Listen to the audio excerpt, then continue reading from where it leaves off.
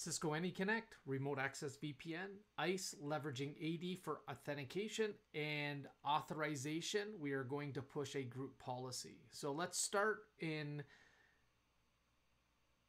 ASDM, and we'll go ahead and create a group policy called sales-GP. And I'm just going to modify the banner just so we know which group policy is actually being pushed by Identity Services Engine. And we'll go ahead and create another one called HR-GP, and we'll just modify the banner here just to let us know that we are connected to the HR group policy.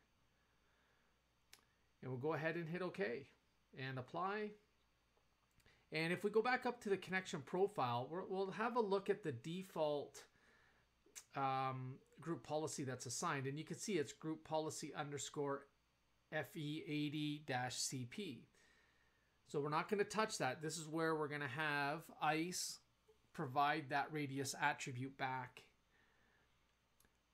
to ASA to ensure the right group policy is being pushed to the user. So I'm going to create a downloadable ACL, something pretty simple here. We'll give it a name, sales-DACL, and we'll have deny IP any 1.1.1, put in a subnet mask here, so /32, and then permit IP any. We'll do a quick check. We'll hit submit. I'm not going to test the ACLs, but what I will do is validate that the proper ACL has been applied.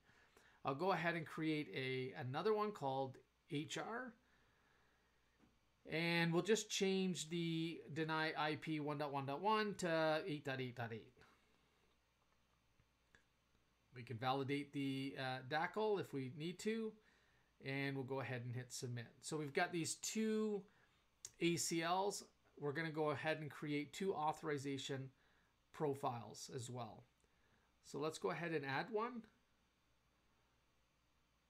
We'll give it a name.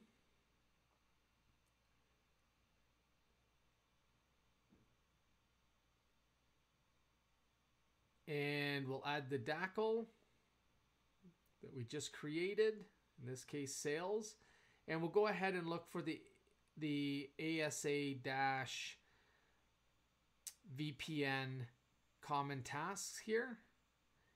And we'll go ahead and add our group policy for sales. So just let's remind ourselves here, it's sales-GP. So we need to make sure that that's correct.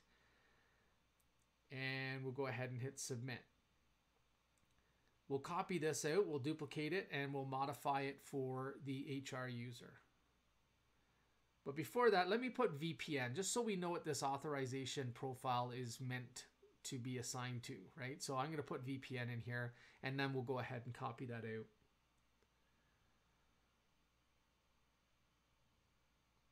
We'll duplicate it. Get rid of that. We'll put HR in place. We'll modify the downloadable ACL to be HR.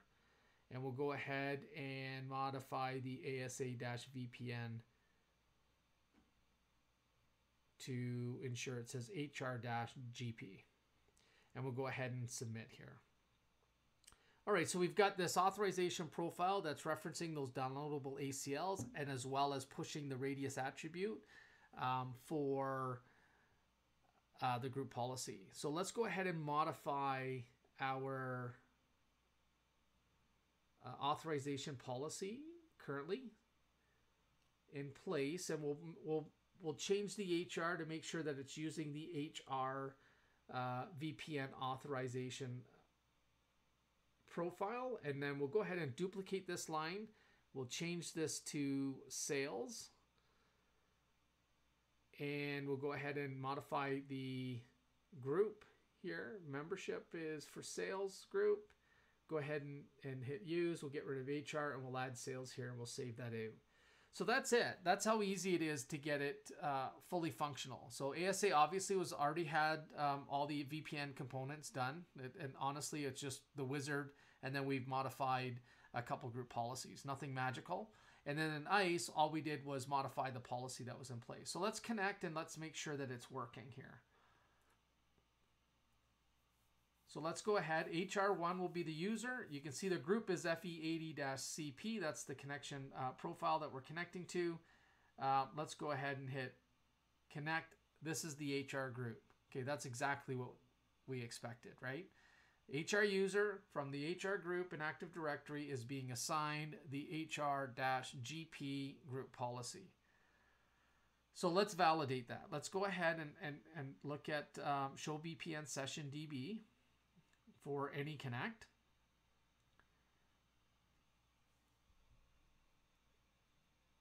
And we can see the username, HR1. We can see the assigned IP address. And if we look at group policy, we can see it's HR-GP.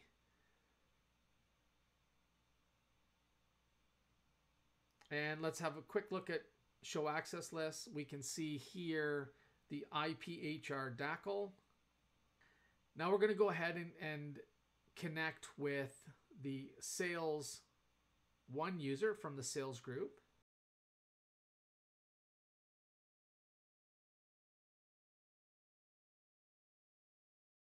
Go ahead and hit OK, and we can see this is the sales group. So again, everything looks like we're hitting the right group policy.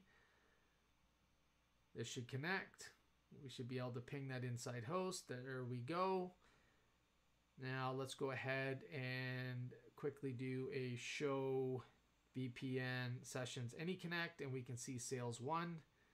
We can also see the internal IP, the VPN IP, and then we can also see the group policy sales GP. And the tunnel group is FE80-CP. So even though there's a default assigned, we're getting the right policy. And we can see that the IP sales DACL has been applied. And you can see the deny 1.1.1, right?